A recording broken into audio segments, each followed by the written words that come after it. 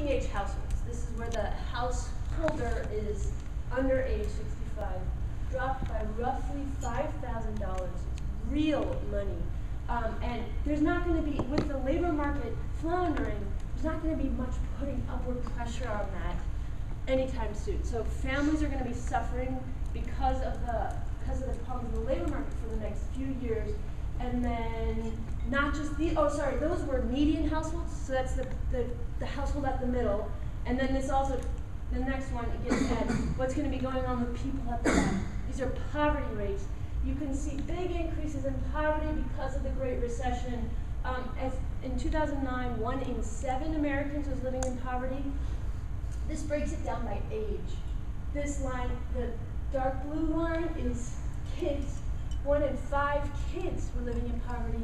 And if you look at kids under the age of 6, it was 1 in 4.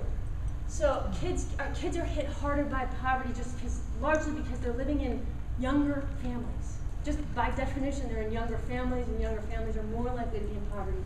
So kids have higher poverty rates than grown-ups.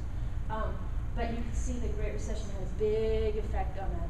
And there's just not, with the labor market floundering, jobs not plentiful, it's going to be a while before there's going to be real downward pressure on these numbers again. And then the other thing is, it's been alluded to a bunch here, states aren't going to be able to pick up the slack for a while.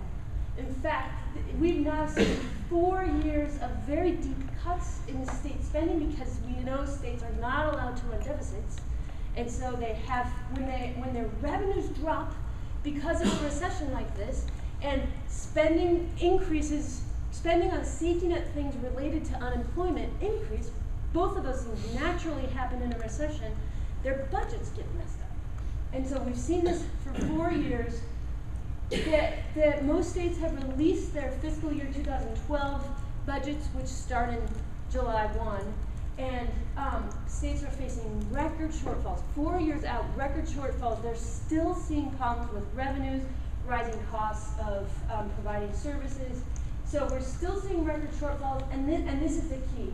The Recovery Act was providing a huge amount of relief to states, and it's gone. It's there. The Recovery Act is done. The federal government is pulling back, so states are on their own now. And there's only about 8 states that still have substantial rainy day funds that can help them out.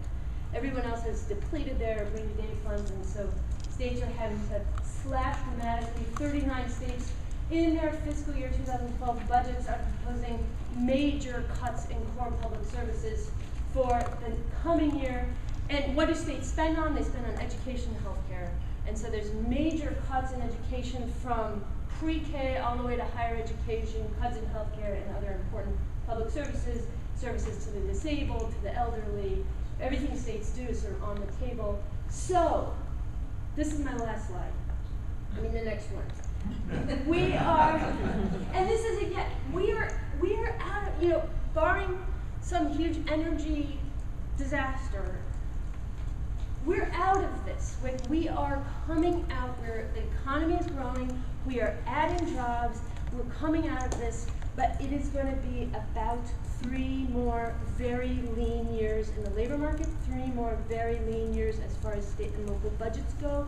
So we can see the light at the end of the tunnel, but we can start looking for seriously good news in about 2014, I think, as far as getting back to a place where things are, it looks like a healthy place again.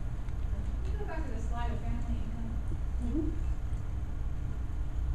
So, One more. yeah.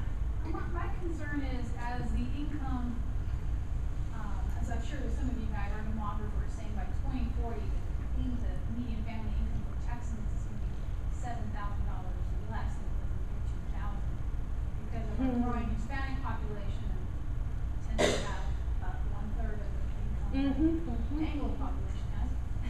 So, when I look at that, I worry about what's the effect of that on our tax base with incomes going down, and because then how are we going to build government up again if the income continues to go down? That's exactly That's a very good question. So this is the median income. So this is what the typical person gets. So that reflects exactly what the typical family will pay. And so as we're seeing that not increase, we need the labor market to be functioning well to make taxpayers too, exactly, that we can.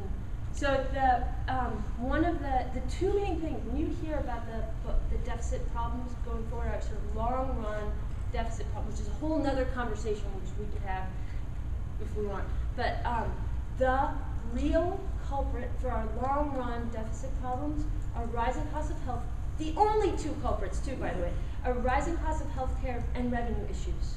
And part of our revenue issues is this, and then a main one is we've really cut taxes on high income earners, and so that's really cut back on our revenues. But those are the things that we'll have to move on if we really want to be serious about closing our deficit problem. I'm wondering how confident you are that our job market, our labor market can absorb the labor force that we will have if we did add 11 million people back in.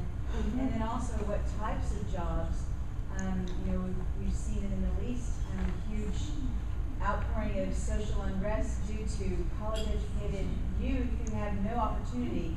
And I know in this country it's always been if you have a college degree, you're golden, but I think that the premium is not so set anymore and not so guaranteed. Yes. Are you examining what the future labor market might look like? I like the way you frame that question because it shows that you actually, you know what's going on. Because in Obama, our administration, people sort of act like if everyone gets a college degree, the country will be okay. And that's not what's going to solve it, because the BLS puts out employment projections. So you can see what our top experts think is going to be happening by occupation and industry going forward, and then you can translate that. You can look at educational needs in each of those places, and then sort of back out what are the educational requirements going to be going forward. They don't change that fast. They are growing. Educational, we do need a bigger share of our labor force to have a college degree, but enrollment rates are also generally increasing over time and pretty much keeping up. So this is that thing where if I were going to talk to any 16-year-old, I would say go to college, because you will be better off in the labor market if you go to college. But if I'm talking, not that I ever get this chance, but if I were talking to President Obama, I would not say you're going to solve our labor market problems by having everyone get a college degree, because we're not going to not every job is going to require a college degree. The nature of work hasn't changed. When you look around and see what kind of jobs being done, you can see it out there. It's not that every job that's done needs a college degree, so it's a really good point. We need to think about how do we make jobs across the spectrum high quality jobs. Can you repeat before you go? When we were here, we looked at a pie chart that you had with the causes of the deficit, and you pointed to the unemployment was the single greatest factor adding to the deficit, and that stimulus spending, we needed more of it, and there was a real argument about how to reduce the deficit. What happened in the debate? I mean, how do we just lose that whole spending side equation? Not the revenue. I mean, granted, we need to talk about revenue as well, but where is the whole debate about adding more jobs through stimulus funding, increasing the deficit? What happened to that? I don't know. We lost it. When I talk to people and reporters about this, I say decisions are being made in this town based on something other than the economics. And I don't know what that is. I don't know what the force. I don't understand Washington. I don't know what there's something else going on, because the economics is still extremely clear.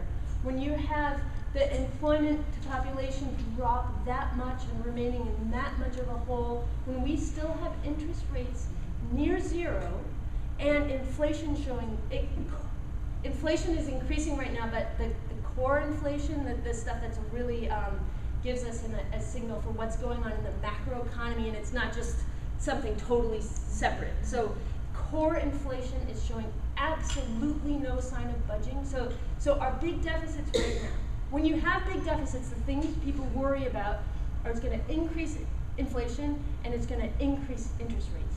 Neither of those things are happening. The reason energy prices are growing has nothing to do with our economy. It has everything to do with world events. It's nothing to do with what we